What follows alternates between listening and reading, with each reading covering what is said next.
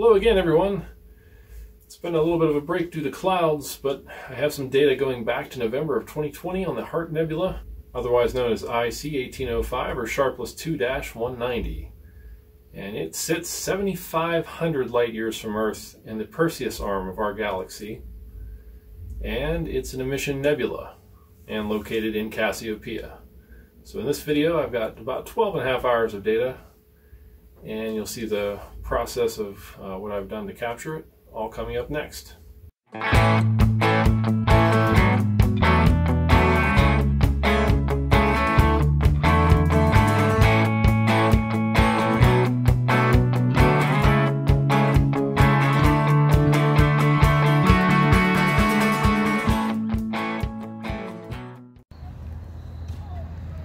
Alright, this quick part of the video, I just wanted to show what a modification I did here, and apologize for my Kermit the Frog sounding voice right at the moment.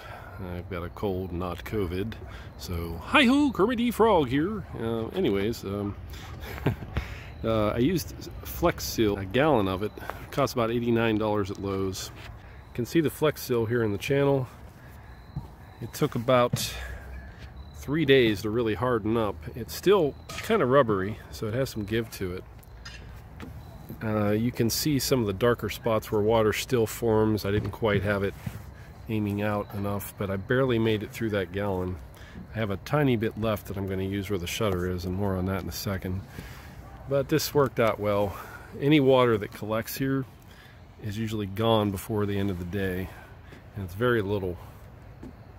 But the biggest focus was here at the shutter. Try to avoid water collecting here and forming ice. This one didn't work out quite as well, but it did work out such that water doesn't really form as much on the shutter. The problem is I lowered the shutter and it's sunk into the Flex Seal. It created an indentation that was more than I wanted. I probably shouldn't have let it go down as far as I did. I saw that some people did that, but they probably didn't make it go down that far. So I ended up with more of a dip here. So water does still collect right under the lip, but it also evaporated after 2 days of not using it. On a 1-day situation, yeah, there was still a little bit of water in here, but not much was on the actual lip of the shutter. So the Hyperstar goes in place of this mirror here, which light comes into the telescope, bounces off of this mirror, then back to your rear end observing area. You know, like right now I have it set up for planetary back here. So that comes out of play. When you use the Hyperstar, you put the Hyperstar in place of this mirror, and all the light comes in and bounces back to the Hyperstar and the camera that's on the Hyperstar. Alright, here it is with the outer ring taken off. Put a mark there that matches the notch. You want to make sure that goes in the same spot when you put the secondary mirror back on after the fact, later when you take the Hyperstar back off. But for now, take this portion straight out, and that's your mirror. And the Hyperstar has a holder for it. Here's a look at the Hyperstar before I install it.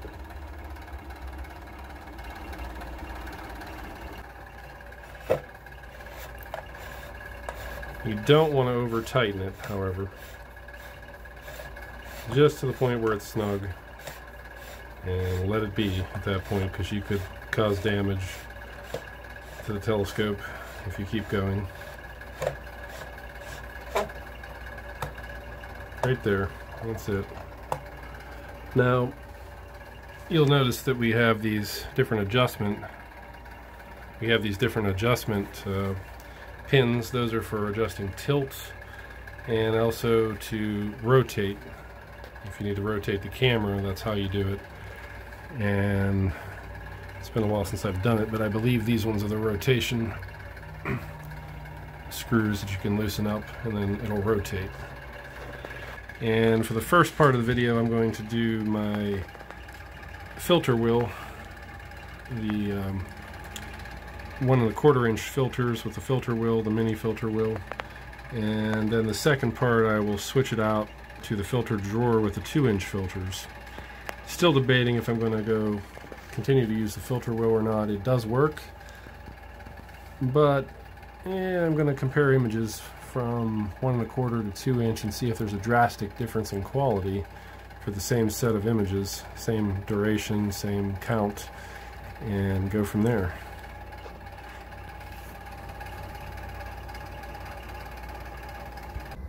Alright, here's a look at the filter wheel now, ready to go on.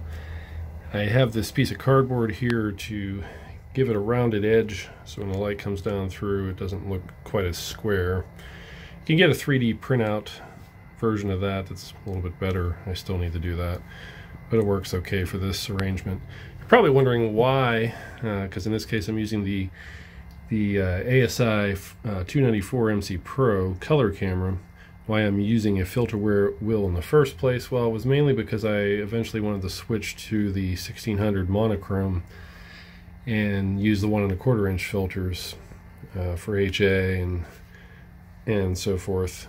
So I wanted to see how well 1 1/4 inch would work, and I've done this in the past. You can see some of my shots online, but now I'm just finally trying to narrow it down to decide if I really want to still mess with the filter wheel or not, and do a side-by-side comparison for this round. So now I'm going to attach it and put the camera on, and it'll be nearly ready to go. I have to balance out the back end, take some things off the back, and figure out what I did before to get it in balance. I think I had the F7 adapter on the back to give it more weight. Maybe not, I don't remember. I'll figure it out in a few minutes here and have it balanced and ready to go. Alright, here's a look at after I've put the filter wheel on with the camera. I had to take the black spacer off of the camera to get the spacing right. This is a 24.5mm spacer. Then we have the filter wheel, and to show that distance roughly, this is a real rough approximation to where the 6mm in is on the sensor here to the top of the Hyperstar. You want it to be 59.7mm of back focus for the camera, and that's right where we're at, right there. Alright, here's a look at the Hyperstar now that I've tied the wires down. I'm using Velcro here. Painter's tape is great because it doesn't leave too much residue and it's easy to remove. Using that just to kind of keep that wire out of the direct line of sight. 3D printed mount adapter here for the wires. I use painter's tape to keep this in place so that when I do flats, if I have to take the dew shield, which isn't on yet, if I take it on and off, I don't want this to move and change the flats arrangement in any way. So that's why the painter's tape is there. I have everything in balance now, and since I don't have a way to attach weights to the back end, since it's front heavy with the Hyperstar, I can only attach weights to the ADM adapter in the front when it's the reverse situation, but here for the Hyperstar I need more weight in the back. So I have two choices. One, I could slide the rail back further, and that seems to affect my polar alignment every time I do that, so I don't want to do that. So instead I install the F7 adapter, and I have a bunch of planetary arrangements here. There's an advanced Barlow in here, and the camera 224 on here with the ZWO filter wheel, or ZWO ADC. And when you do all this, it balances out. Everything works. Alright, here we are again. This is later. I've put the filter drawer in place, taken out the filter wheel, and you can see the drawer there. Let's try to get some better lighting here because it is dark now. I have the standard adapter now back on the camera connected to the filter wheel, and then the 24.5mm spacer, and then the Hyperstar version 3. The drawer for the filters go in that way, and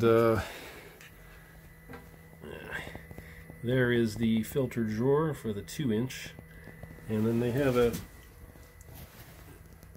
adapter for the 1 1/4 inch, so I can flip between 1 1/4 and 2 without using a filter wheel.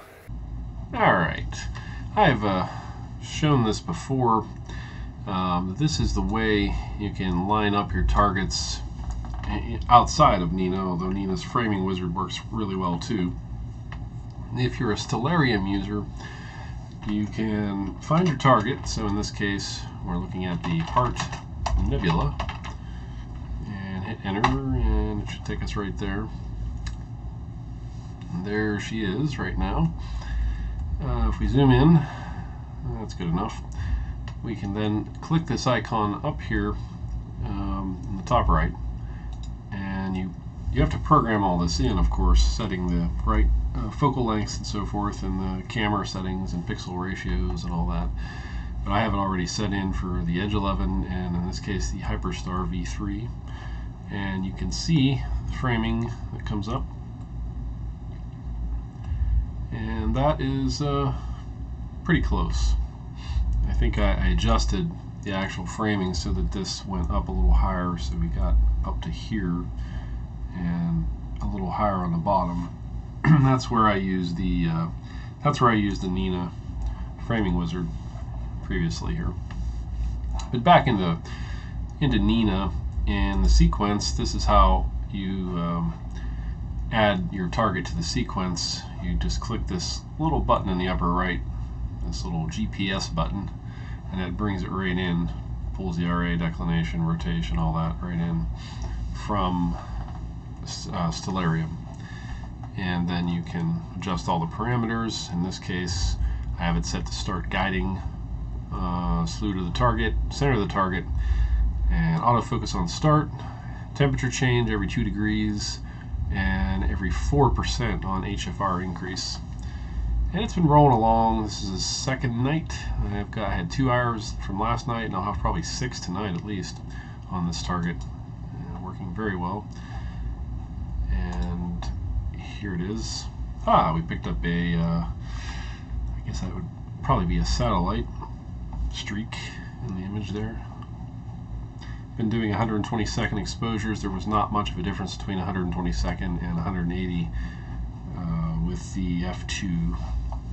Probably 90 would have been just as well too, but I don't seem to have any saturation issues in 120 seconds. So I've been plugging away forward here. HFRs have been pretty good, around 2.7-ish.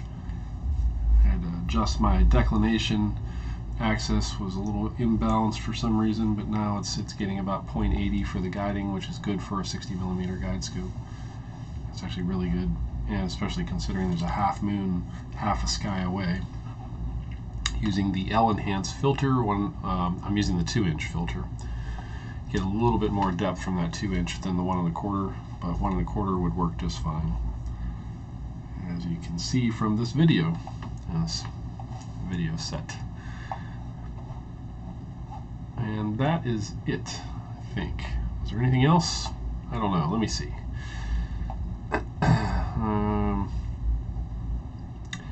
Here on the left-hand side, you can see the focuser position for my Rigel end step knob focuser.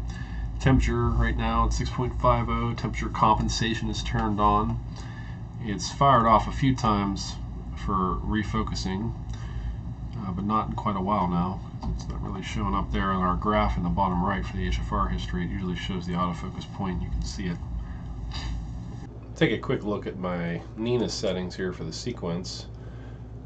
For this 2-inch one, I'm running all night long. This is for a full-blown set of images. As you can see from the last shot, I've recentered it using the framing wizard here.